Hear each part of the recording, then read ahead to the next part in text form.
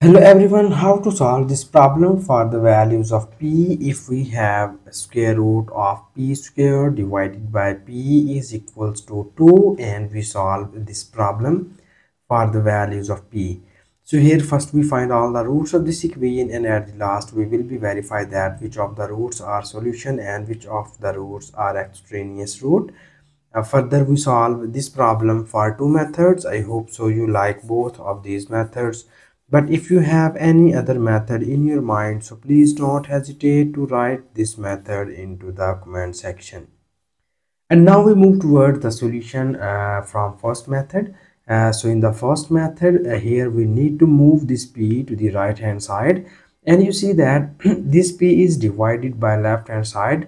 When we move it into the right hand side, it is multiplied by this 2, and after moving this it will becomes square root of p square is equals to, this will becomes 2 times of p. And further in the next step, here we need to remove this square root sign. So in order to remove this square root sign, we need to take squaring on both of the sides. So when you take squaring, it will be written as p square square root and its whole square is equals to 2p and its whole square. Further you see here this 2 is cancelled out by this 2, and we will get here p square is equals to, here we need to apply the square separately on both of these values, and it will becomes 2 square multiplied by p square. And in the next step, you see here we have in the left hand side is p square is equals to, this is 2 square and we know that 2 square is equals to 4, and this is our p square. And further in the next step, we need to move this p square to the right hand side, and this is positive p square. When we move it into the right hand side, it will becomes a negative p square, and this whole equation is equals to 0.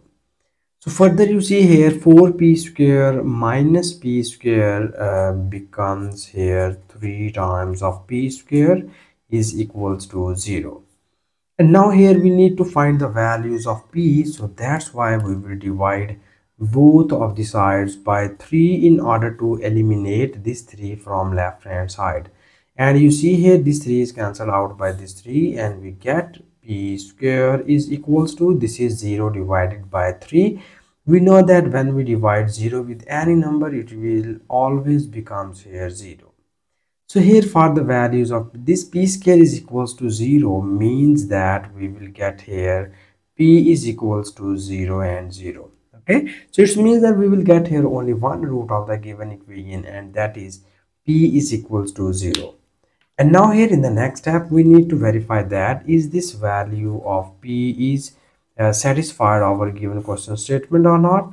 In other words, we will check that is this p be the solution or extraneous root. For this, we will copy down given question statement here. The given question statement is p square square root divided by p is equals to 2.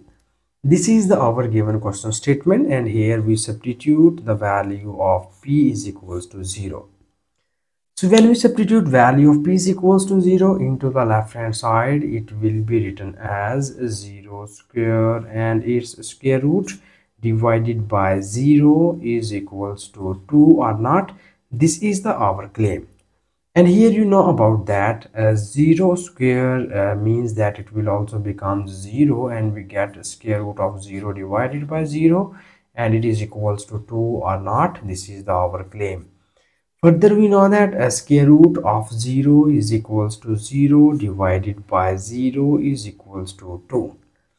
Here we focus into the left hand side, and you see that this is 0 over 0 form is usually called that it is the indeterminate form.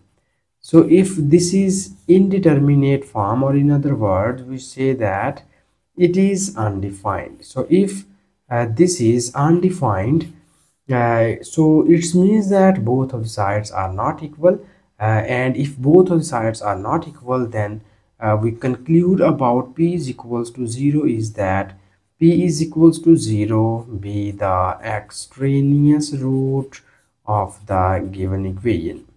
So here I can just explain the term extraneous root. So the roots which does not satisfy our given question statement is called the extraneous root. And here you see that clearly p is equal to 0 is not satisfied our given question statement.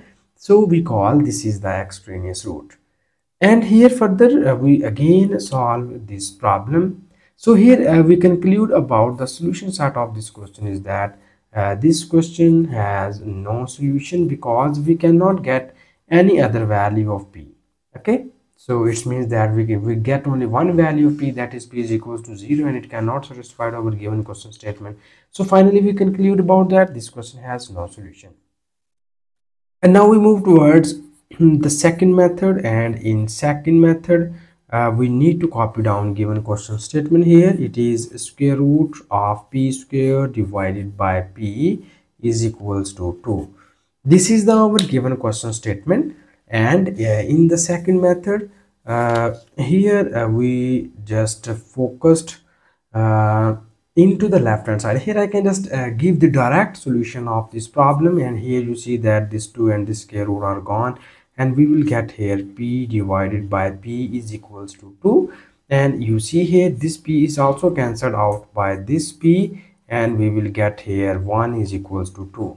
So you know about that 1 is not equals to 2 in general. So it means that if we cannot get any value of p, so if we cannot get any value of p, so this means that this question has no solution because here we cannot get any value of p. Okay, so the final conclusion about both of these methods is that both of these methods tells us that this question has no solution. So this is our final answer, and thank you so much for watching this video. Please subscribe to my channel for more exciting videos.